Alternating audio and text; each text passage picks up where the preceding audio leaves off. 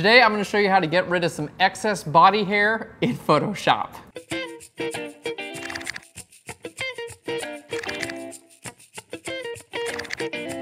Hey guys, welcome to Flearn. My name is Aaron Nace. You can find me on Twitter at AKNacer. Now, I'm not one to talk because if you haven't noticed, I have quite a bit of arm hair, but we were going through the contest entries from last week, and this image by Jason won the contest. It's a really, really great image, and Kelsey, who just started as our intern, came up with some episode ideas, and one of hers was removing some excess body hair. And body hair, we're all mammals, we all got hair. This is not a bad thing, but sometimes the sun can catch some hair in a way that's just gonna cause a little bit more attention to be drawn to this hair or whatever these little details are. And I'm gonna show you guys how to take care of them in Photoshop. So we'll just get like a nice, clean looking image. But by no means am I saying that everyone should have clean shaven arms, because I would be the biggest hypocrite in the world. I'll show you guys how to do some of these things in Photoshop.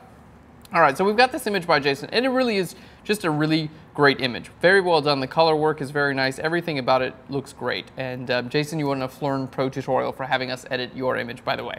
Okay, what we are going to be doing is taking care of some of this, the body hair. And, you know, here on her head and everything like that, it looks great. The areas that we were, talking about for concern, just stuff like this, these little guys here along the border. And it's because it's being backlit and it's kind of catching the sunlight. And that's something, a small little detail that you can take care of. Really shouldn't take too much time and could make things just look a little bit more smooth.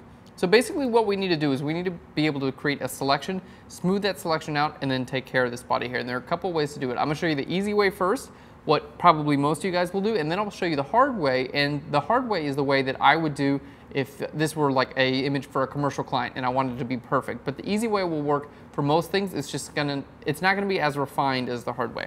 Okay, so here's the easy way. We're gonna create a new layer. There we go, Shift Option Command N. And I'm gonna go to my magic wand tool here.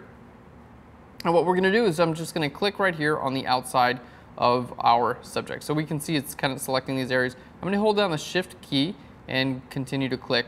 And there we can see it's kind of selecting out this area that's on the outside of the subject. You could do it with the inside of the subject too, but basically we're just selecting out similar areas.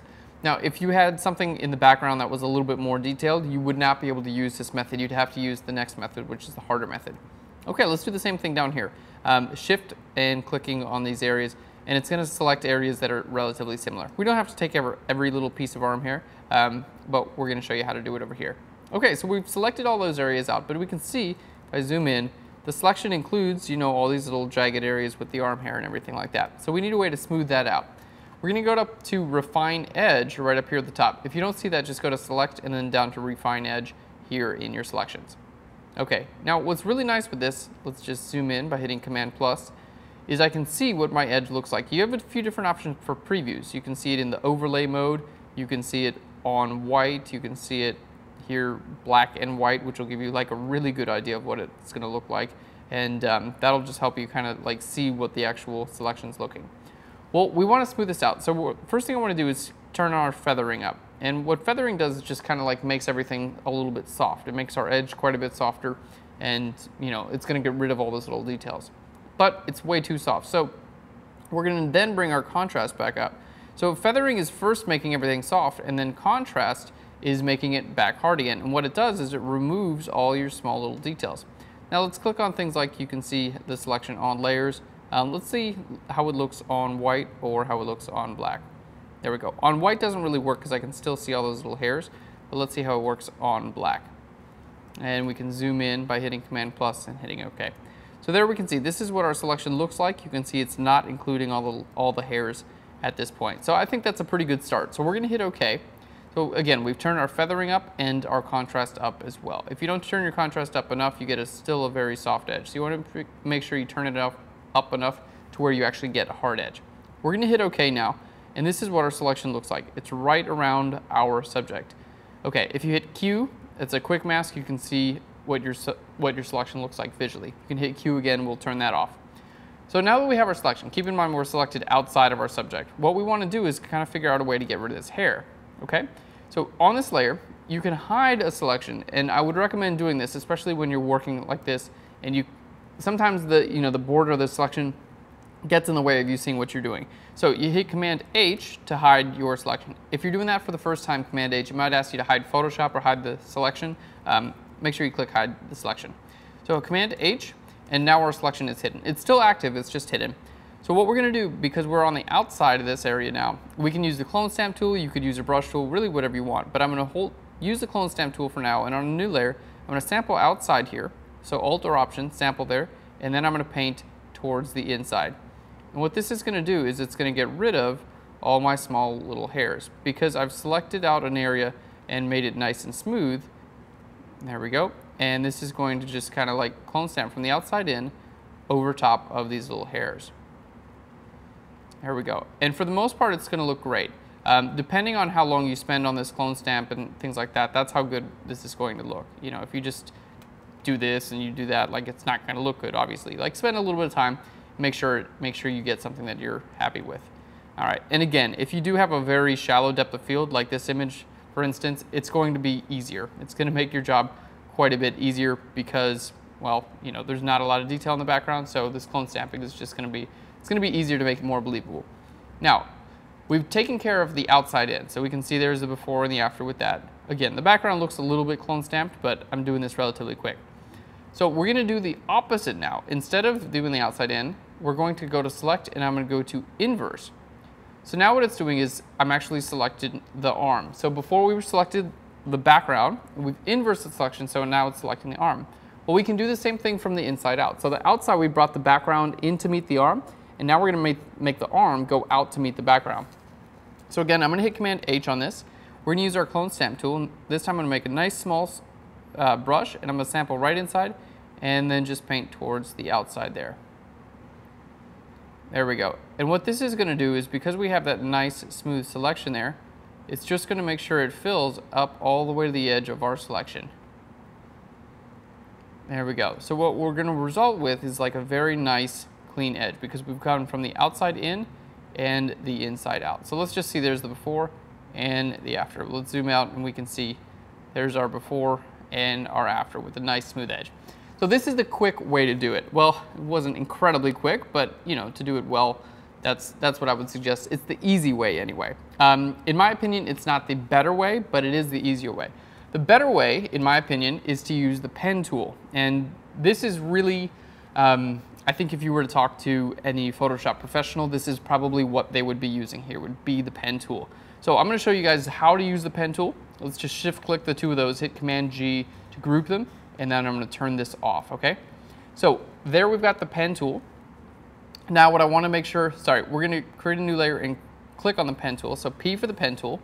We're gonna make a selection that's right around here. Now the pen tool is for making selections, just like the magic wand tool, just like, you know, the lasso tool, things like that. It's just gonna be a little bit more precise. It's gonna take a little bit more time for you to get comfortable with the pen tool because it is a little bit more of an advanced tool, but it will make very nice selections. So using the pen tool, basically if I click here in this area, I'm gonna click here and drag out, and that's gonna create what's gonna be the start of a curve, okay? Now I'm gonna click in this area here and pull in this way, and it's gonna bring the curve in that way. If you guys have any questions on how to use the pen tool, we have a lot of free episodes on the pen tool. Just click on the tags button right above this episode and you'll see a pen tool option there. That's gonna be all the episodes tagged with a pen tool, and you can watch those episodes and learn how to use the pen tool a little bit better if you have any questions. Okay, so now we're gonna pull this on down. Now what I'm gonna also do with this pen tool is I'm gonna smooth out her arm because we've got a little bit of an angle there where this is kind of coming out and in there, things like that. So I'm gonna use this same tool to smooth out her arm in general. So not just the hair, but her arm as well. I'm gonna bring that down just like this, and notice I'm trying to stay on the inside border for the most part of the arm. Here where it curves in a little bit much, I'm going to not stay on the inside border of the arm. I'm gonna go towards the outside, and that's gonna help smooth out the arm. And then we're gonna come right down there. So I'm just clicking and dragging. I've done nothing with my, keyboards, Command or Alt or anything like that. I'm just clicking and dragging, click up and drag that way, click up and drag that way, and close it off by clicking in the beginning. Now we're gonna right click here, and we're going to go to, all right, we're in our pen tool. Why is it not showing up? All right, right click and go to make selection. There we go. It wasn't showing up because I had clicked outside of my path. To make sure your path is selected, hold down the Command or the Control key and click on your path. You'll see all your control points again, and then it's going to allow you to right click and say Make Selection. Okay, we're going to feather that by about 1 radius, and you can see I'm going to be smoothing out that area inner elbow. Like I did that on purpose. If you wanted to follow it more closely, you totally can, but we're taking care of the arm as well as the arm hair here. Okay, we're going to smooth that out, and there we have a selection. So I'm going to hit Command H to hide, and now using our clone stamp tool, we're going to paint from the outside in. And we're going to see what a really nice and smooth selection the pen tool gets us. It's so much nicer and so much more smooth than anything you're going to get from any other tool. This is what the pen tool is all about. So here's from the outside in. Now here, this area, we want to smooth this area out. So I'm going to hold Alt Option again, sample from the inside and paint out, but we're getting something that looks a bit weird. Why is that? Because we need to inverse our selection. So we're selected on the outside. Now I want to select on the inside. So we're going to select, go down to inverse. Now we're selected inner arm, Command H to hide that again. And then we're going to hold Alt Option, select this out, and then paint from the inside out.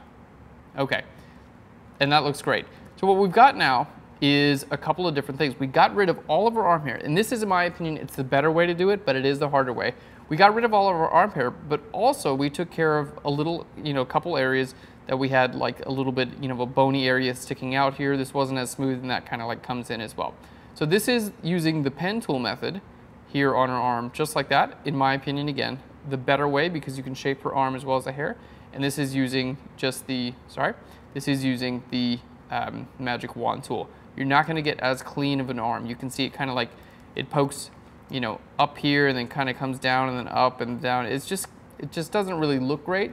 It does the job, but again, not quite as refined. So if you guys are interested in the benefits of the pen tool, this is a really great example of how you can use the pen tool to really get something done well. And if you have any suggestions or questions about it, just click on the tags above and make sure you find the pen tool. Plenty of episodes on the pen tool. Guys, that's it. You can use this same technique for basically deleting or taking care of any little details, especially if they're around like a border of someone. If they got, extra hair sticking out, or like a t-shirt that's got like a tag sticking out or something like that, you can use this exact same technique. Select the border, clone stamp from the outside in and the inside out, and you'll get that very nice clean line. And that's it, guys. Very, very cool. I hope you enjoyed this, and I can't wait to see. If you guys use this for anything, please leave it in a comment down below. I would love to see how you used it. I'm sure there are many applications that I haven't even thought of. Thanks so much, guys. We'll learn you later.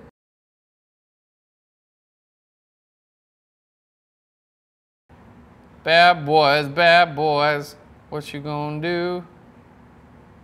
What you gotta do when it's a pen tool?